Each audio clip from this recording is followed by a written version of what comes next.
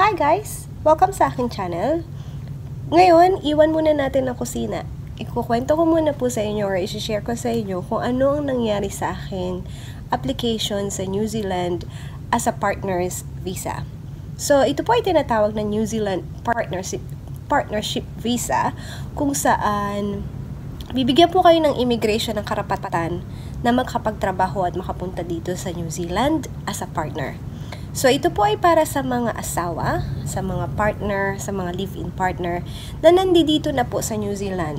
So, let's say, ang asawa o partner niyo po ay merong work visa, either resident visa po sila or citizen, ito po ay para sa inyo.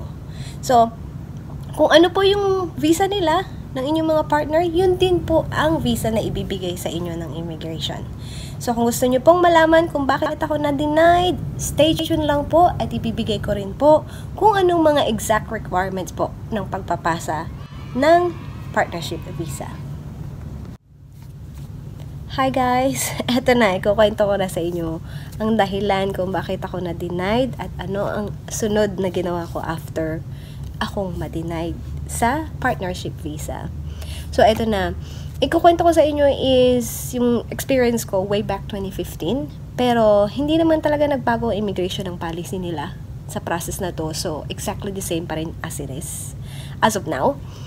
So, October, second week ng October 2015, nagpasa na po ako ng application.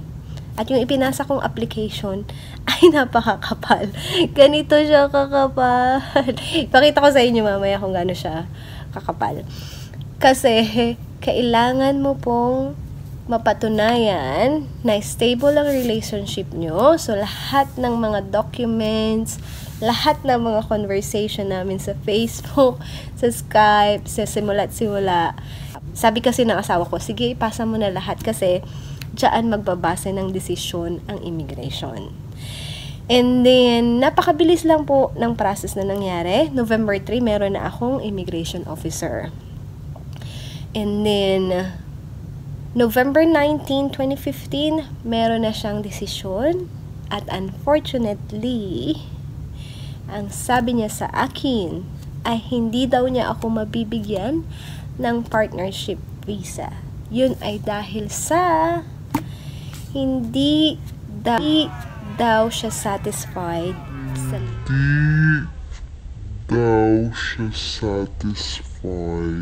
sa length na pinagsama naming mag-asawa.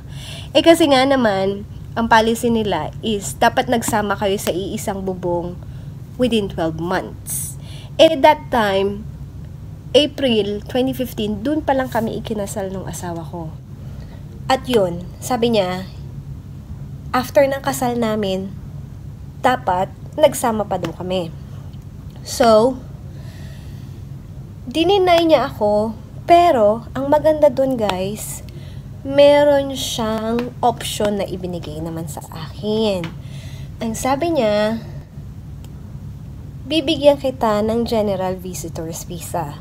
Ang problema sa General Visitor's Visa, hindi ka pwede magtrabaho. Eh, ang mahal ng cost of living dito sa New Zealand. So, nag-usap kami mag-asawa. Sabi ng asawa ko, okay, go for it. Umuo ako kay immigration officer na, o sige, go na kami sa visitor visa. And then,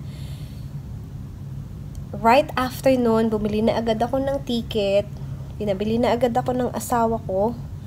December 17, 2015, dumating ako dito sa New Zealand.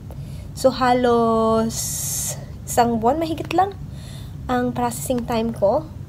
Pinapunta niya agad ako dito kasi yung visa na ibinigay sa akin ay may expire din ng March. Kasi yun yung expiry ng work visa ng asawa ko.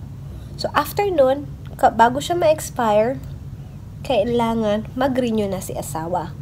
At sabi ng immigration officer, basta nagsama kami ng ilang buwan, pwede na akong sumabay doon sa renewal niya.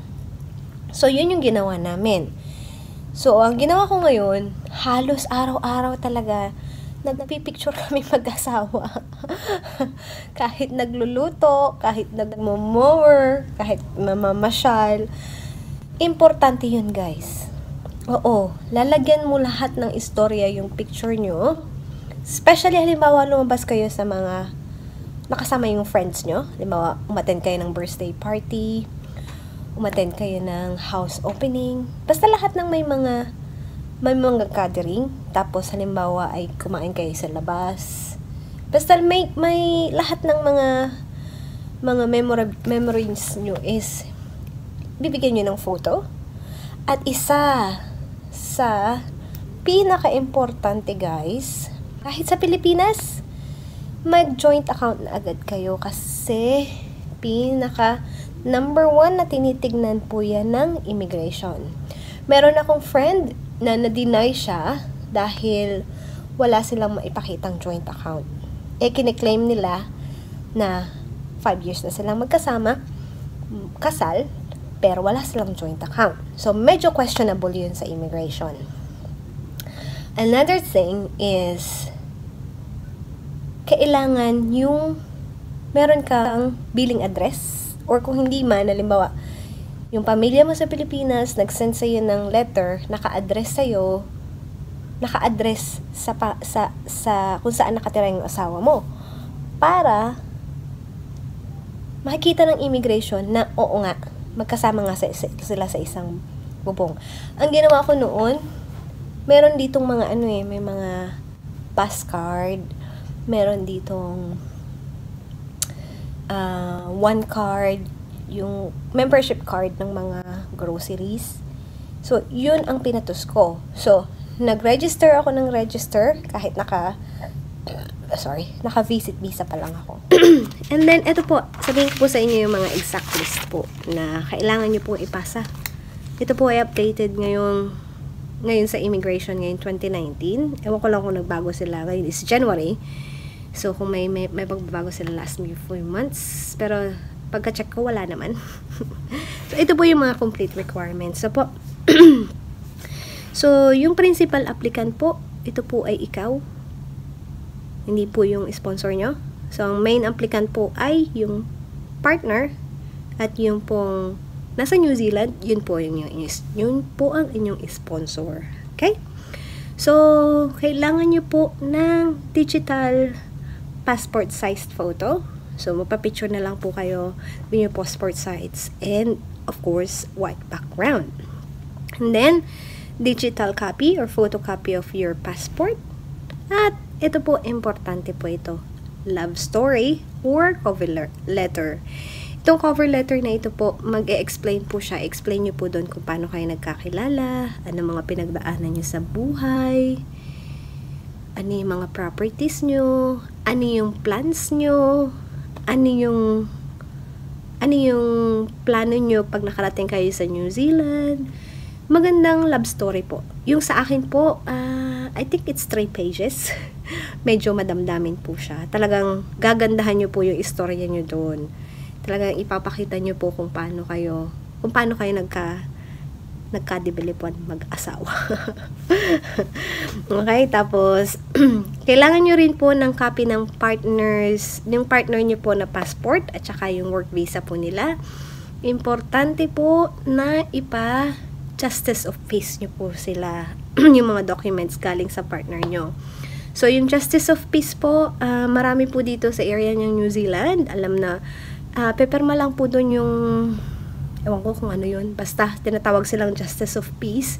Kailangan po, mayroon pong tatak at original po ang tatak nun. And then, mas maganda po yung ganan. And then, copy po ng reference number ng medical ninyo. Importante din po ito na nasa good condition po ang inyong health. So, that time, nagpa-medical po ako sa St. Luke's. I think, it cost about 10,000 pesos. Hindi ko alam kung magkano na siya ngayon eh. And then, yung pong mga work experience nyo po, mga certificate nyo po sa trabaho, kailangan nyo rin po yun i-submit. And then, police clearance or at saka NBI Clearance. Kailangan nyo rin po yung isama. Tapos po yung form na pepermahan nyo po, which is form, lagay ko po sa description ang link kung saan nyo po siya mada-download. And then, kailangan nyo po ng evidence na kaya nyo suportahan ang sarili nyo while you are in New Zealand. Ito po yung tinatawag natin na show money. So, kailangan po ng bank statement nyo with 6 months. Kasal kayo, kailangan nyo po ng marriage contract. Siyempre, certified marriage contract. Tapos,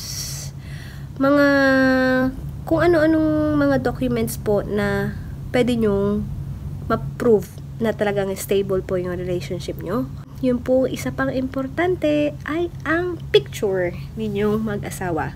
So, mahalaga po ang picture. So, pag nag-send po kayo ng picture, samahan nyo po ng date at saka po ng konting description man lang po. I-print nyo na lang po siya sa Word.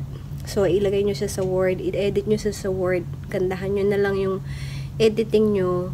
Mas maganda po per day. Per date nyo po siya isasend sa immigration. So, like for example, 2015, 16, 17, 18, 19, ganon. Mas maganda po maganda yung itsura ng mga photos na isasend nyo po sa kanila.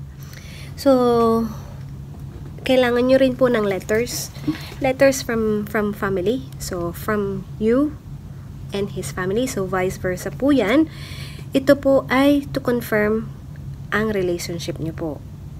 So, pwede pong gumawa si nanay, si tatay ng letter to confirm po yung relationship nyo. Ganun din naman po siya. Pwede pong 3 galing sa pamilya niya, 2 galing sa inyo. And then, ganun din po, hingan nyo rin po yung mga close friends nyo ng letter din po para to confirm your relationship. Yun naman pong mga sponsors natin na nasa New Zealand na, yung mga work visa na partner natin, resident or citizen, ang form naman po na kailangan nila ay yung form. Ilagay ko rin po yan sa description below. At may babayaran po kayo. I think it is around $300 New Zealand dollars. So, i-times 31 mo yun. Yun ang babayaran mo para nagpasa ka ng application. So, mas maganda, mas maraming ebidensya, at mas maganda is kumpleto yung requirements mo bago mo siya ipasa. Yun lang naman ang kailangan yung gawin. At yun. Kung meron kayong question, alam nyo na, mag-comment lang kayo sa baba. And then, sasagutin ko hanggat makakaya ko. And then, yeah. Kung ano yung mga question nyo, ilagay nyo lang. At, huwag kalimutang mag-subscribe. I-share nyo rin tong video na to. In case na gusto nyo, may mga kakilala kayo na gustong mag-apply ng partnership visa. Send nyo lang to, baka makatulong sa kanila. Okay? Salamat! Don't forget to click on the subscribe button.